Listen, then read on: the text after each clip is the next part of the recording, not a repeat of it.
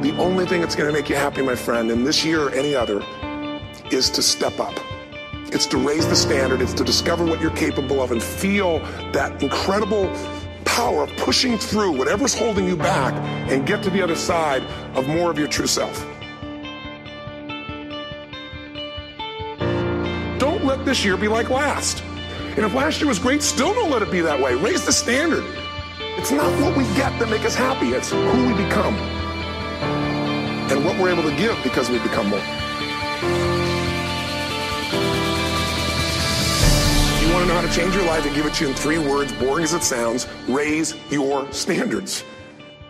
There's no excuse for not living up to the fullest potential. No excuse.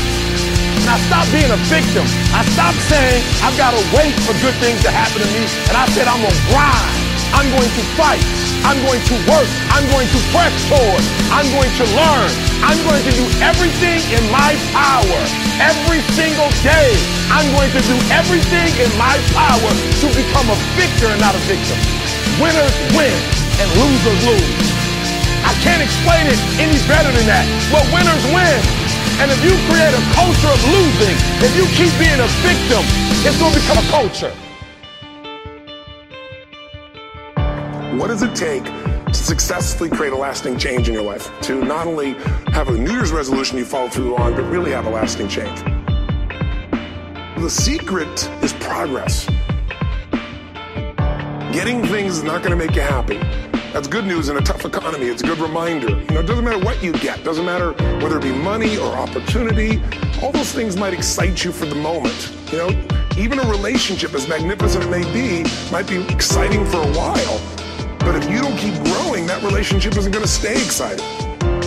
Progress equals happiness. And if we can make progress on a regular basis, we feel alive. And that's why at the beginning of the year, we get this thing like, okay, I can have this fresh start. I can really do what my soul desires. I can expand. I can grow. I can improve. I can change. Or maybe better than change, I could progress.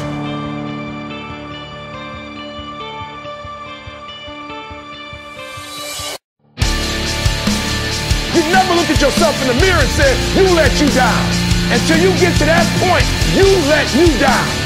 You're not brave enough. You want to put it on somebody else.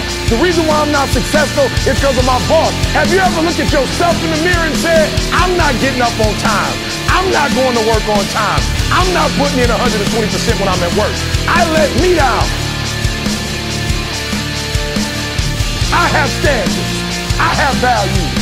I value myself enough to give 120% or don't do it. That's the problem with some of you. You always want to blame other people. You want to hold other people to the fire, but you're not holding yourself to the fire. You need to tell you no more TV, no more snacks, no more dessert, no, we working out now. No more alcohol, not right now. No, I can't handle it right now. You need to tell you that you owe you something. You know what's so funny? We want people to make guarantees to us, but we're not willing to make guarantees to ourselves. And if you're going to be successful in life, if you're going to nail it, if you're going to go from good to great, you got to get to a point where you go from now to birth. What does that mean? Action.